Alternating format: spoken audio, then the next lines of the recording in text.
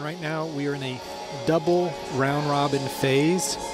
The Americans will play each other just to make sure there's no funny business going on. So on table number 1, the feature court, we have the Americans Michael Landers and Timothy Wang, and on court number 2, Barney Reed Jr. and Adam Hugh. So there will be a lot more play ahead to figure out who will take the 3rd spot to go to London.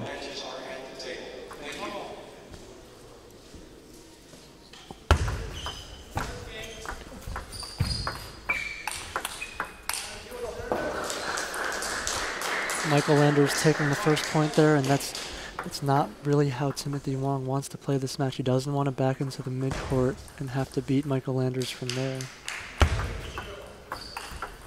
It almost seemed on that first point that he was overhitting a little bit, maybe trying to set the tone that he's not going to be afraid to put some power behind his shots. I would say that that's the case.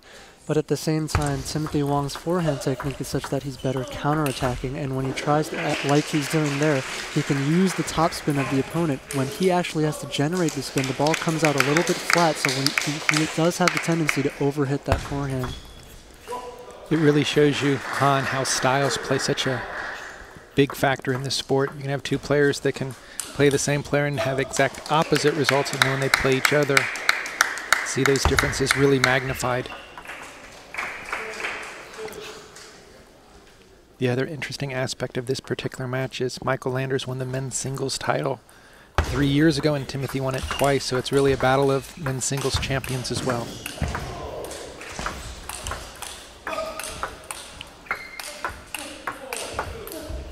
Oh, that's exactly what you spoke about, Han. It's just Michael's rallying ability from the backcourt, but that time Timothy was able to step up and put a little bit more pressure on the ball. He was able to stay closer to the table, relatively speaking, and not be forced away from it.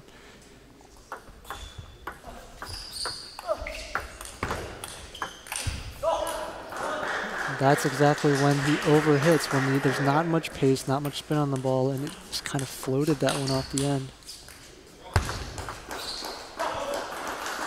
You know, I've seen Han, Timothy, especially when players are lobbing to him, often just go to almost a soft counter, where most other male players will wind up and hit it as hard as they can. He definitely goes both from the medium fast to the slow to try to change the rhythm.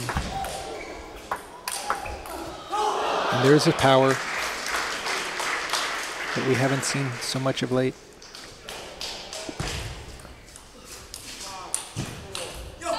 Timothy doing extremely well to even get to this situation. Just a few months ago, he was coming back from a wrist operation just prior to last year's U.S. Nationals. Once again, Timothy employing an aggressive deep serve. We saw that in the second finals against Pierre Luc-Ins, where both players were using a lot of deep serves. Even though Timothy missed that, that's a good sign for him. Usually Michael Landers using that reverse serve short to his forehand really ties him up.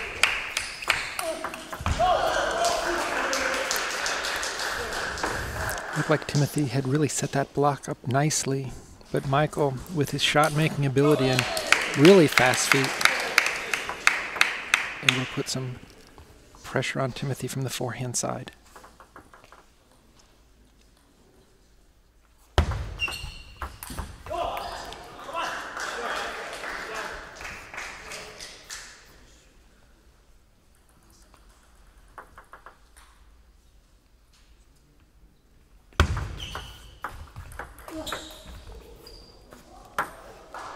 Very nice opening by Michael.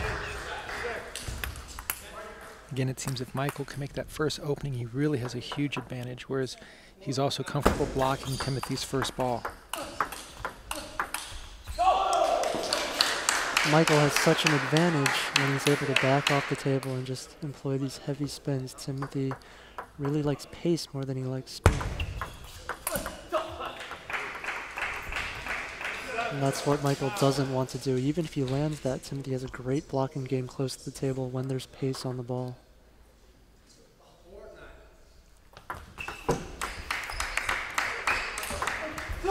Nice combination there with a heavy slow spin loop. Michael controlled that very well, but Timothy came back The very powerful forehand.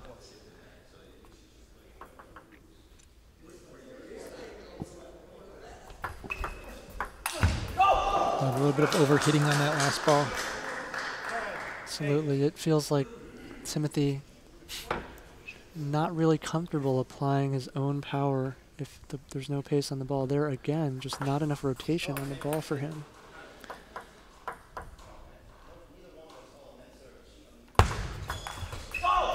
And there, Michael taking the first game, Timothy being a little bit too aggressive. And Sean, just 2 or 3 times that game, we saw exactly what you talked about with the overhitting. I don't know if it's a technique issue, a physical issue, or both, but it really seems like he has trouble getting enough rotation on the ball to make that forehand a safe shot. Right, he definitely, especially with Michael, back about 6 to 8 feet, it's almost like he's trying to smash it through him instead of making that good technical choice and maybe doing it with speed. He tends to be doing it with a little bit more of a flat hitting type of style, and I'm surprised because he does have really good spin on all of his balls, and when Pierre-Luc Hintz was playing, you saw that he just stayed with it. He didn't go for too much, and that was the difference. We're back in the start of the second game after Michael Landers took the first game 11 to 8. A little bit of a half-long serve. It seemed to have gotten away from him, but Timothy was playing it as a short ball.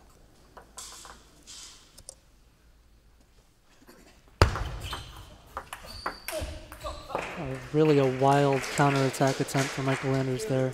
Great spin on the backhand side as usual from Timothy Wang.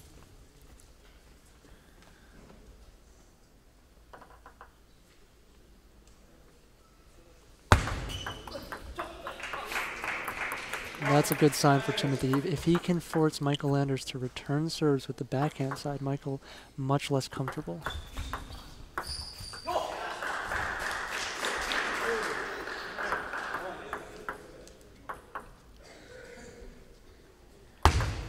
Right now I wonder, Han, how much that mental intensity and grind that Timothy is feeling after going through such a tough match with Pierre-Luc to possibly qualify, now to have to come back. Same day within basically a 2 or 3 hour window and reset his focus. He definitely seems less excited and has a lot less energy than in that particular match. And he's going to have to regain that energy. I know he likes to probe the opponent in the first couple of games of a match, but I think that accounts for a lot of his slower starts. He was down 2-0 in that final before really turning it on, and he needs to jump out to a faster start this game. And from my perspective, the way Michael has approached this game, it's almost like he hasn't played in any of the prior tournaments. He's up there fighting for every ball and encouraging himself, and it's really the ability to forget as quickly as possible. Michael showing a lot of class there, pointing out a double edge or double bounce. But Timothy won the point. Remember, we saw when Michael lost to Pierre-Luc in that second tournament, how after hitting about 9 winners in a row, how he really went kind of stale. And we're seeing a little bit of that right now. That's to your point, Sean. Michael, I've been really impressed by his preparation, both physically and mentally, before some of his matches this tournament. Really very professional.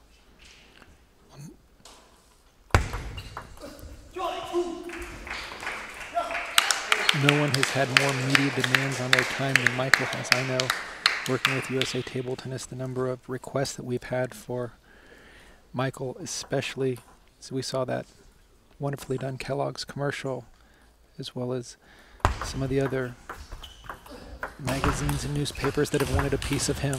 So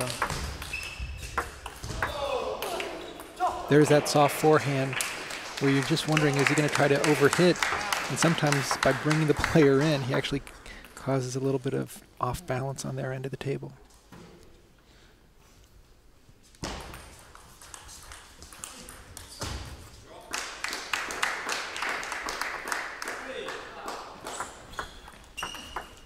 Beautiful backhand down the line.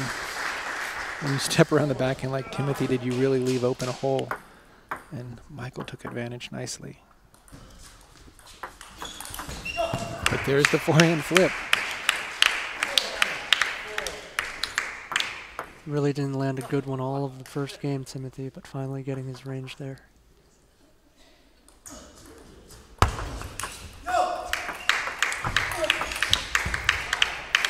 Very powerful counterattack to take it to 1 game apiece. It's going to be interesting, Han, with these round robins. Again, it could come down to that tiebreaker situation, so every game, every point is going to have great significance. Okay, we're going to jump back to game number 3 of the Landers-Wang round robin match. Timothy to serve on the far side.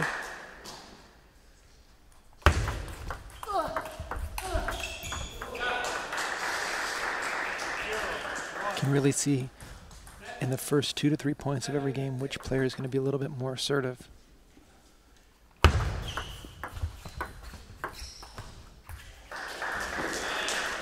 And we haven't really heard Timothy out on the court this match compared to his last match against Pierre-Luc Ince. We don't really sense, I don't think, the same energy levels in this particular match.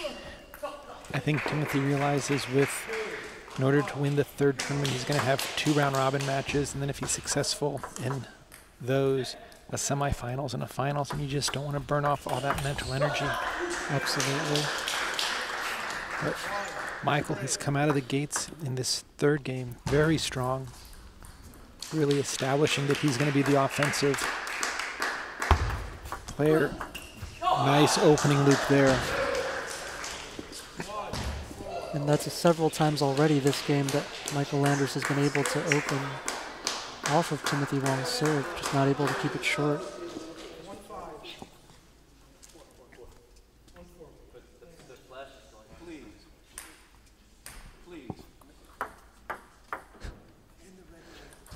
The players complaining that someone has employed some flash photography in the crowd, which is causing this particular delay. Please, no flash photography, including the red or white range line on the camera. Thank you. Go! Timothy having a serve get away from him, but actually turning in to be a direct winner.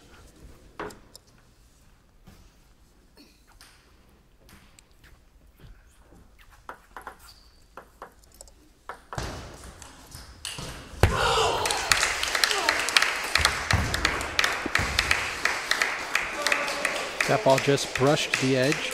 It's so dangerous, though, to spin anything high into the middle of the table against Timothy. Counterattack a lot stronger than his initiation.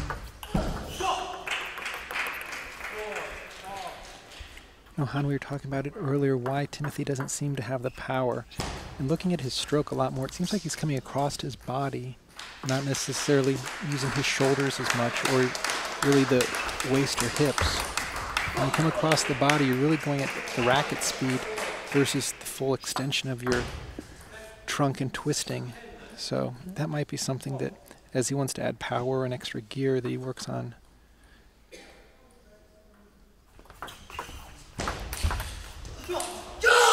That time getting the full extension. Yeah, it's great on the loose balls that you can get away with it, but it's when somebody's blocking and looping back to you, you're just not going to get that heavy top spin.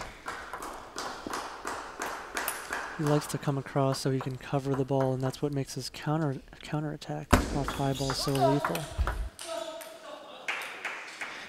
I thought it was a very effective serve that Michael just pulled out there, but Timothy was ready for it.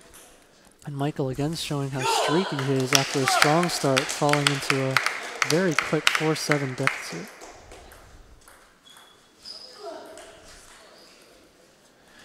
Little off-balance forehand jam there. Yeah. We've seen Michael make some of the most amazing shots so far in this tournament, while at the same time have difficulty keeping that lead or the constant pressure.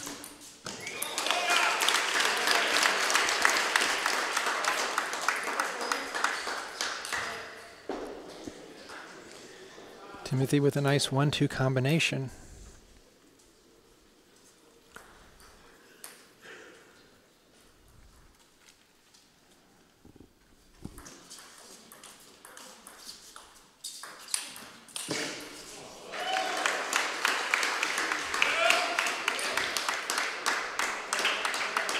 Michael Landers just backing away from the table very quickly after Timothy gets the opening.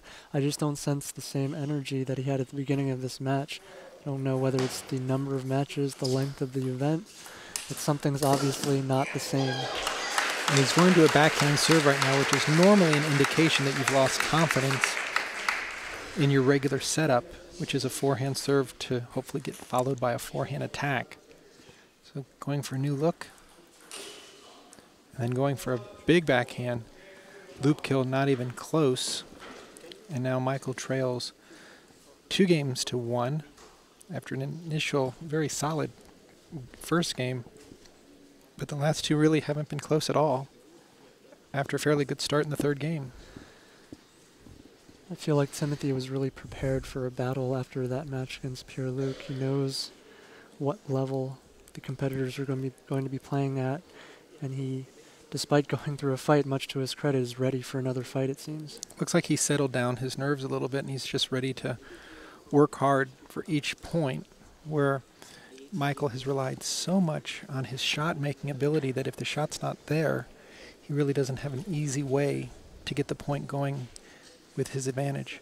At this point, I feel like Ernesto, Michael's coach, really needs to settle him down mentally more than anything else. I don't think it's a matter of anything really tactical. Michael's the type that really just needs to get his first attack in, and then he'll be all right. But at this point, even when he's doing that, he just doesn't seem ready for the next ball.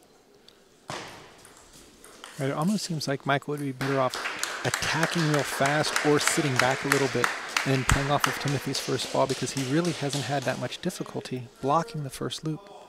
Here we go. Game number 4.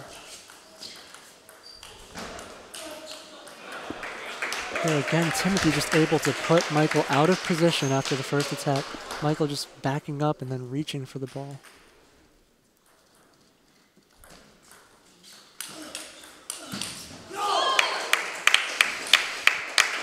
And you can see Michael lunging forward on that backhand block. He needs to be moving his feet, not just putting his racket close to the ball.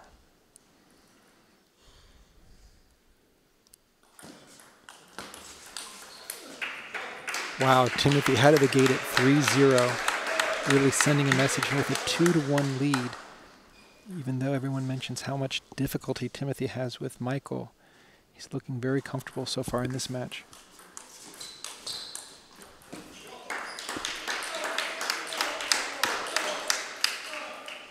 Those are some tremendous forehand and backhand loops by Michael.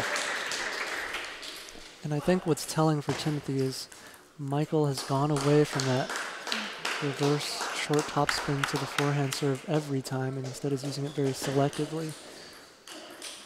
And normally when he plays Timothy, he uses that time and time again. Timothy seems to have handled it better this time around.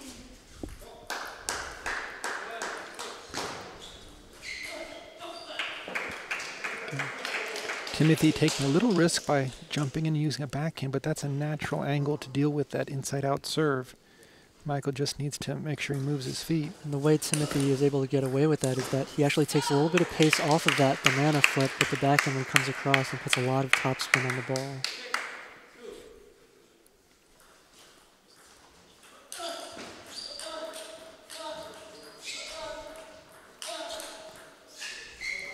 Solid blocking by Timothy Wang, just staying right up at the table and able to handle everything that Michael is sending his way. I know this is part of Timothy's game plan, something he wants to do a little bit differently this time. Instead of trying to overhit on everything, using his pace and using his speed to move Michael around.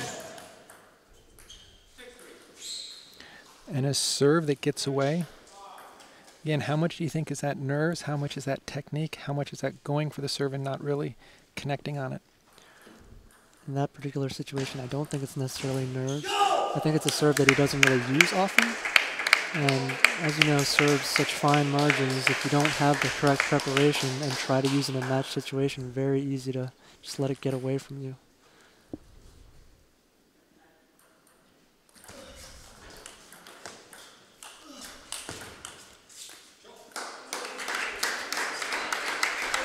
Michael taking a timeout right now, making sure that this game doesn't get away and possibly making some tactical changes that even if he were to lose this game, maybe could go on to the following game. But Timothy has to be feeling pretty good at this stage, but streaks have been the norm. I think one of the main adjustments for Michael here is to try to get more forehands out of the middle and his backhand corner. When Timothy's able to move him out wide to the forehand, Timothy can really block him out of position with that great blocking game he has. And it's a little bit of a conundrum for Michael, I think, because his forehand is the stronger side. So to say that you want the opponent not to go wide to your forehand, being a forehand player, can be a little bit difficult. And clearly at 6-3, this isn't that big of a lead that if Michael puts two good shots together that he isn't right back in this game.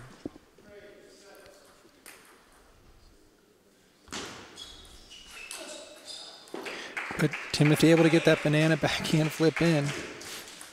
Actually played a little bit high. And that's really, I think, what Michael actually wanted. He loves to turn the corner and take that forehand from that position, just missing.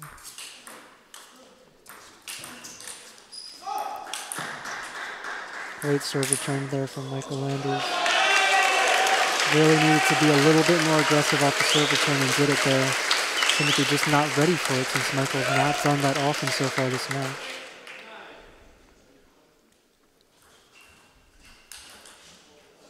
Just great placement on that attack. Absolutely perfect placement, just handcuffing Michael Landers. We'd seen Michael earlier in the tournament make one of those shots from that position, almost a no-look forehand. But Timothy spinning him around and extending the lead to 8-4.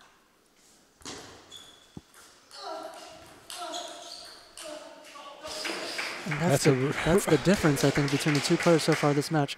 Michael, I think, had the opportunity to put a forehand away, but he just timed it so late.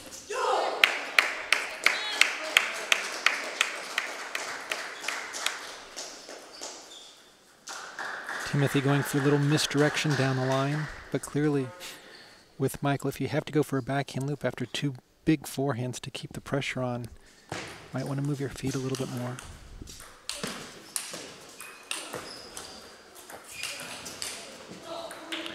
Timothy again with a lot of control. He's really doing exactly what he needs to, staying close to the table, taking command of the point early.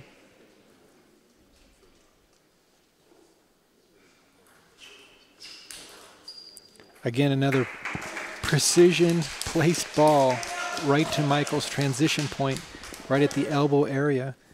And Timothy now with a 3-1, commanding 3-1 game lead. We're going to jump over to the Reed-Hugh match.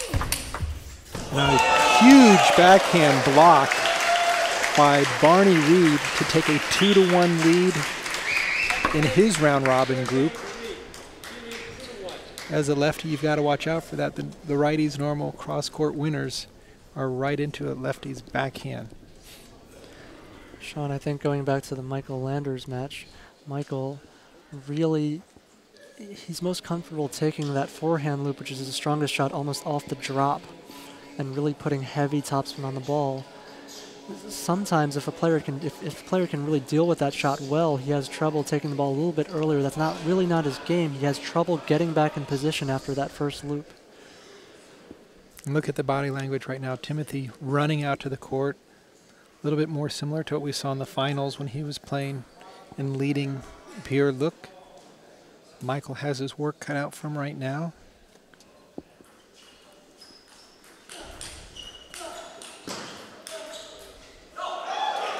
And he's starting on the right foot. Again, it's amazing when these players have their back up against the wall, how they change tactics so dramatically. I've been very impressed so far this match with Timothy's placement on his first shot. Michael hasn't really gotten many counterattacking opportunities.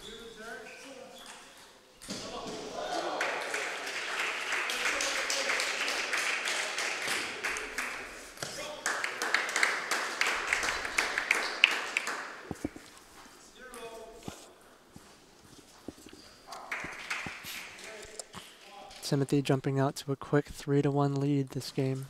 Of course, up 3-1, trying to close this match out.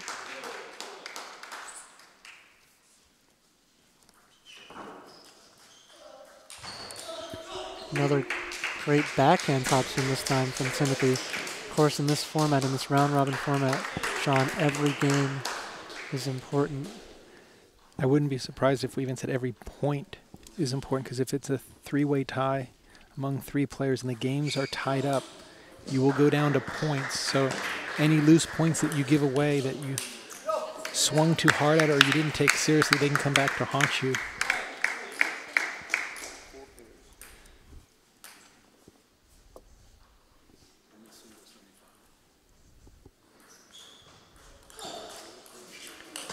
Lucky block there, but Timothy was in great position. He didn't have to really move all that much. He was able to block in front of his body. I think Michael Landers would be a little frustrated by that, given the sort of loose, weak return from the forehand side of the table.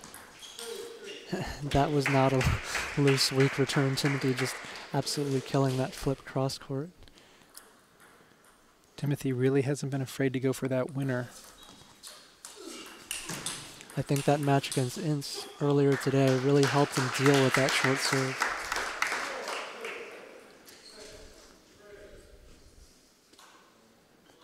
He needs to hold his nerve here, trying to close out this match.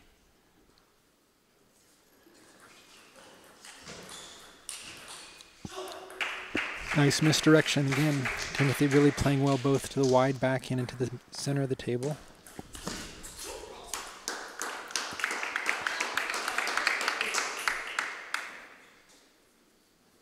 Again, Michael going to the backhand serve.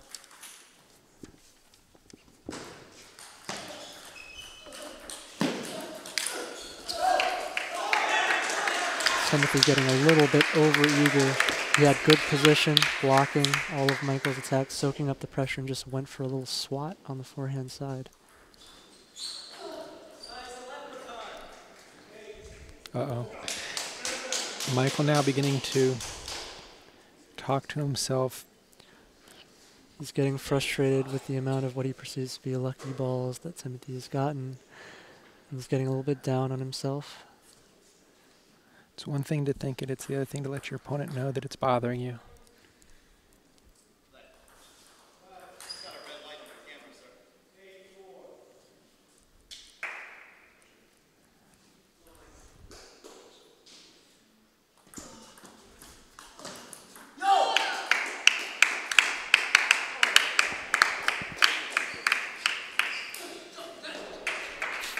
Michael just trying to anticipate the attack there. Tim's been placing it so well that he's having to guess and anticipate, just mistiming that counterattack.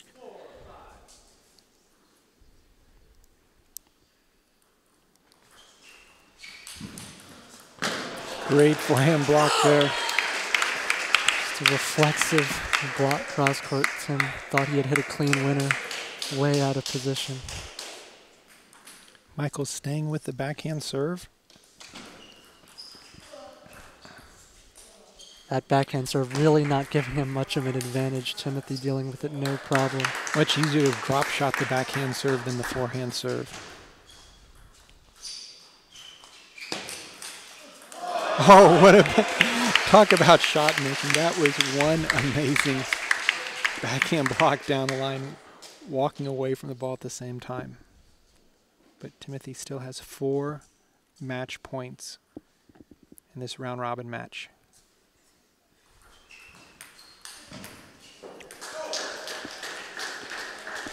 He needs to maintain his focus after going for an unneeded amount of power on the previous ball and allowing his opponent to block another clean winner out of position. He needs to calm down and play a solid game.